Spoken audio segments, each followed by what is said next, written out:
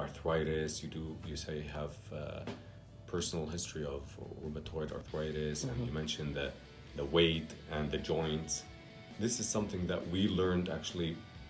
I never planned to talk about arthritis when I was doing weight loss or any of that, but I got to a level now that since we've seen so many cases of folks that have this inflammatory type of you're still young, and we still know that we classically think of arthritis and an old kind of folks that they have osteoarthritis or some wear and tear from the joints, but now what we're seeing is this inflammatory kind of marker, and we think in weight loss and obesity, we think that this inflammation is actually, it's linked to weight loss. So it's also a little code there that we have to kind of also address to see weight results, because we can do like the best for you to lose weight. It will help the mechanics of the joints. It will help you get some weight off.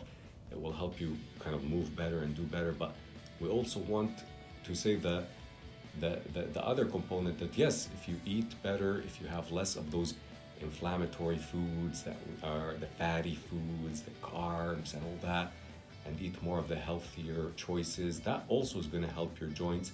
So this is what we want. So we want to kind of like think about it as a circle, and I want to help you with that too. Okay. Okay. Mm-hmm.